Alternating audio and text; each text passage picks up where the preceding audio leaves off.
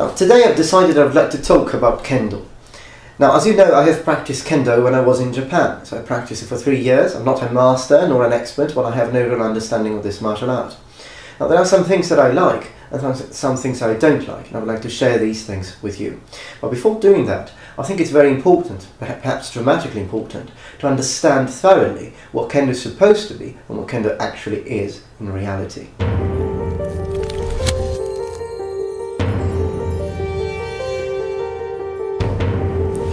Now, Kendo as we know it today is a modern martial art which comes and derives from ancient Kenjutsu. Now, Kenjutsu is an umbrella term which includes a whole variety of schools of sword practiced by ancient samurai, ancient Japanese samurai, as early as the Kamakura period. Now, the idea of practicing with shinai and protective bogu or armor has been around since Shotoku era, but the first gekiken or full contact sparring started to appear in the 1820s. Modern Kendo, however, is a very simplified form of fighting with a katana.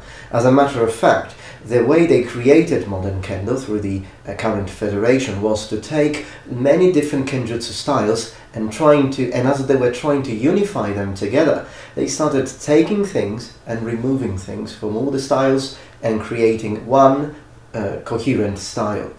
Now, the whole principle and idea behind this perhaps was interesting, but the problem is deeper than that.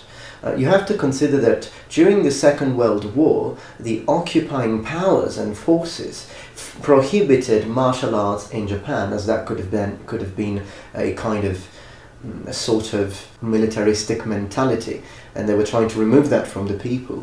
So that was one of the reasons why Kendo was banned at one point, and then it came back again in this current modern version, which is in between a martial art and a sport. Now, if you ask me, I think it's still closer to a martial art than it is to a sport, but it does have some sports-like simplifications that actually make it not that effective if we compare it to other more ancient styles. Now, please notice that I say the word problem. Now, that is, of course, the fact that I consider this simplification to be an issue is just my opinion, of course, and normally the standard response to that, the standardized response to that, is the fact that Kendo is not supposed to be a martial art that teaches you how to use a katana to kill an opponent, but it's actually a way, considering it finishes with the character do, which means street or spiritual inner way, it should be a form of personal growth and spiritual growth in order to become a better person, not against your opponent, but through your opponent. So it's not that I don't understand this, I understand this quite well. They taught me this in Japan. I respect that. However, I do feel it's very important for me to explain a few things to you viewers who, like me, are interested in real samurai combat. And I know that the reason why some of you are interested in getting closer to Kendo is because you are interested in that. I know that because I am just like you. So, although we understand that that is the final purpose of Kendo, I have to say that if you are interested in samurai combat, then you should look into Kenjutsu. And that is what I am doing right now. I am starting to study Kenjutsu.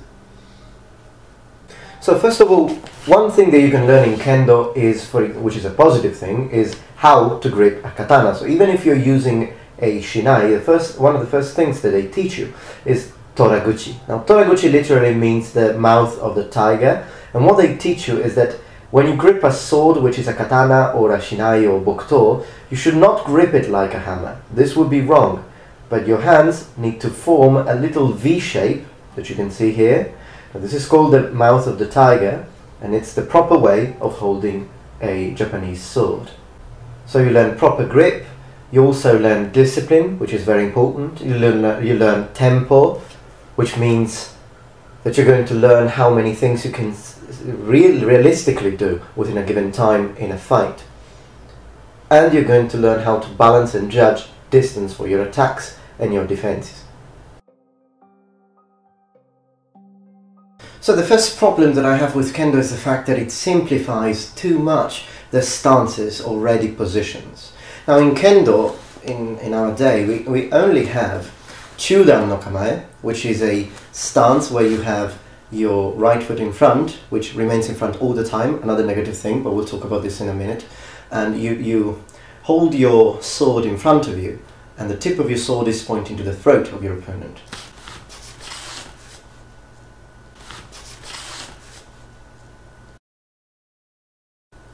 And then you have Jodan no Kamae, so your left foot goes forward. As far as I was taught in Kendo, your fist remains up towards where your forehead is, but there needs to be one fist of distance, so you don't really do this in Kendo, and you hold it like this. And these are the two main stances you have in modern Kendo. You do have Gedan, which is the low stance. The problem is that in Kendo, this one is only done by lowering a little bit the tip of the sword, whereas in original Kenjutsu, this one was supposed to go all the way down to the knee. Now these two, kind of three, are the only stances used in combat. So, Chudan, Jodan. Now there are other stances in Kendo, but you only find them in kata, or forms. For example, you have Waki, which is this one here. Now some people have asked me this, and they ask me, aren't you supposed to lower your hips when you perform Waki? Well, I think you're getting confused with Kenjutsu and the Shano Kamae, because Shano Kamae is like this. So you lower your hips and the sword stays flat. Now in Waki, as far as I know, instead your hips are not lowered and the sword looks down.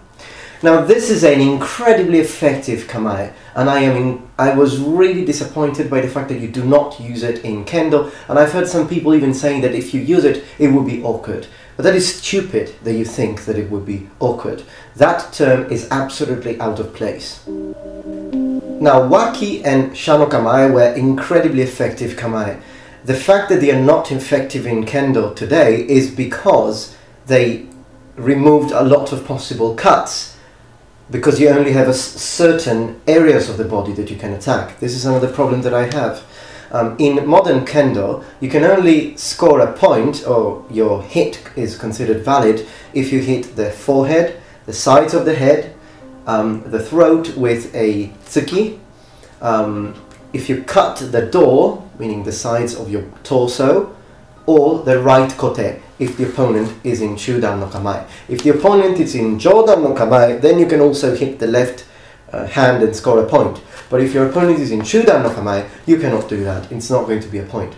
Also, you cannot thrust the torso. You could do it before, but so this thing has actually changed all the time. At first you could thrust the torso, then they removed it and only allowed you to thrust the throat. And the reason for that is because when they actually added thrusting the torso with the kisaki of the sword, the tip, all the Jodan no Kamae practitioners started losing.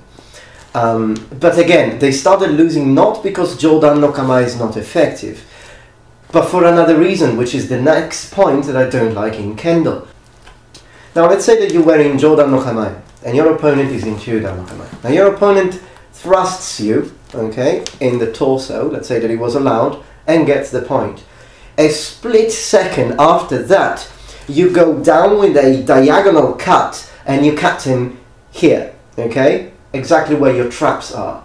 Now that's not going to be a point, because that's not an area that is valid, and also you even did it a split of a second after he did. So he's getting the point, you lost. That makes absolutely no sense, because if someone taps you with the tip of a sword, you're not going to die, most likely. Instead, if someone cuts you from a Jodan no Kamae, where your traps are, is most likely going to kill you and probably cut you all the way through your lung, your left lung, for example, slicing your heart in half.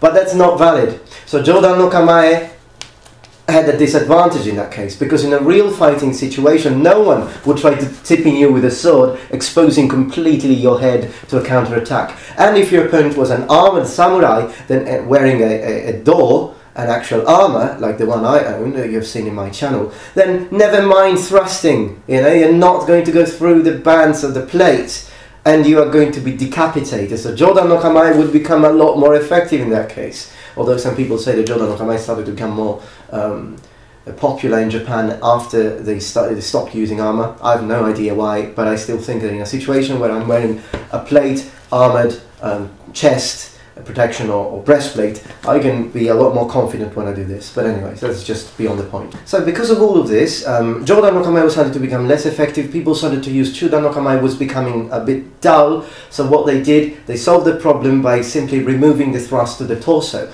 Whereas as far as I'm concerned, they should have done it another way, allowing people to cut other areas and increasing the number of targets. That would have made it a lot more interesting, but that's just my opinion, of course. Continuing, so Waki no Kamae goes away because you cannot have diagonal cuts to the legs, for example, which were very nice in Waki Kamae. You can't really have an uprising cut whereas you did in the past in Kenjutsu. So Waki no Kamae becomes very, very ineffective because the only thing you can actually do is to bring the sword up and go for a men, as far as, or attack straight to the head, as far as modern Kendo rules are concerned, or perhaps go up and down again to cut the torso. It makes no sense. But again, bring back all the cuts, I say, and then things are starting to get a lot more interesting. As a matter of fact, when I spar with my friends, I do this. We cut everywhere and we consider the body full target. Now, another kamae that is disappeared is Hasso kamae. I don't understand why, again. Hasso no kamae is perfect because it's in between a chudan and a jodan. Your sword is not as easy to control as it would be in chudan. You lose a bit of reach, of course, just like you do in jodan, but you're not as exposed, alright? Particularly your left fist. So it's a good in-between, I think. And again, this is very nice for sparring. I've tried it. It works. The Japanese masters used to say, at least in Kenjutsu, that you should normally use Hasso no kamae when you are sparring against many different opponents, particularly if you are against a wall, so you can't really perform other kamae. Interesting point, I still find it a very good kamae. It's a shame that they don't use it in Kendo anymore. Another problem is footwork. Now in Kendo they teach you to, in Chudan no Kamae at least, to keep your right leg in front. So when you move forward you cannot perform a step. You cannot have the left leg go in front of the right leg unless you're changing into switching stance to Jodan no Kamae. So you just go forward and back. So you just go forward and back with the same foot in front, even when you cut. Now what I like is that when my cut comes from the right, I want my right leg in front, but when my cut comes from the left, I want my left leg in front. That is one thing that it was present in Kenjutsu, and it disappears in Kendo. As a matter of fact, when people, for example, are like this, one against the other, you have two shinai in this position, a lot of Kendoka just perform a kind of a jump back, extending the men, hitting the opponent. Interesting technique, but it's the only thing they can do in that situation. That is something I don't like, because then you see people performing the same techniques all the time, personally, just my opinion. Instead, I like the idea of perhaps going back just with a step and attacking the opponent. Again, that's not permitted in modern Kendo. Jodan no Kamae, I noticed that a lot of Kenjutsu practitioners open their bosom when they go into Jodan no Kamae. Now in Kendo you normally open your bosom and stretch your shoulders in the moment of the attack. So again, it makes sense as well in Kendo that Kendo practitioners stay like this rather than staying like that. But I think again, I would like to be able to choose as a swordsman rather than having to stick to one possible option. An interesting technique though that they taught me in Kendo when you attack in Jodan no Kamae, but again a technique that I think it depends. It can be effective, but other times it might not be. Using your right hand as to push. So what you do, right before extending and opening your chest, you're actually going to leave the sword to the left hand and perform something like this. Now I can't really do it properly because I need to hit something. Let me see if I can find something to hit. There we go, lovely. So if I want to hit this with a Jodan no Kamae, rather than doing this, okay, I can use my right hand to give one final push, leaving for extra reach and power. Like this.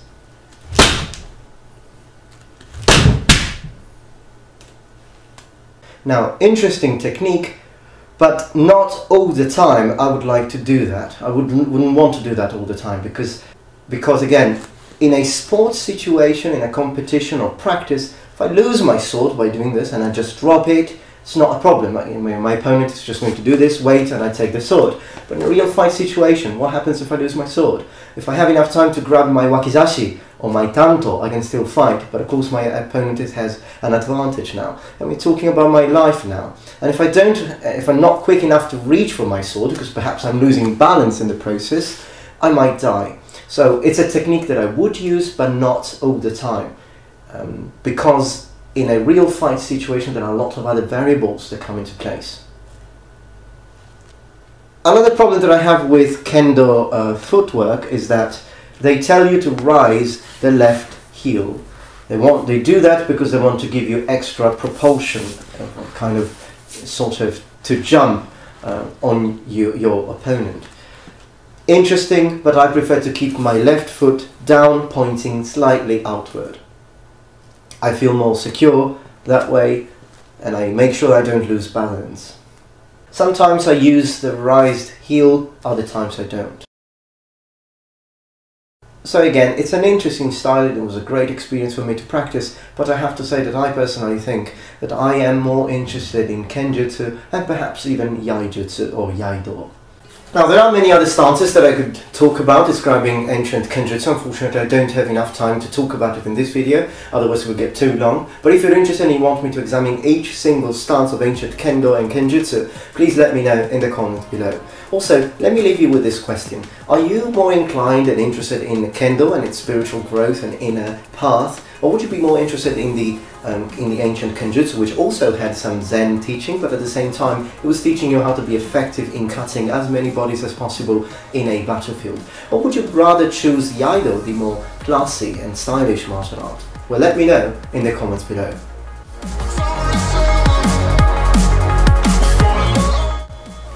Alright then, that is the end of this video. Thank you very much for watching as always, and remember, the Metatron has spread his wings. Sayonara.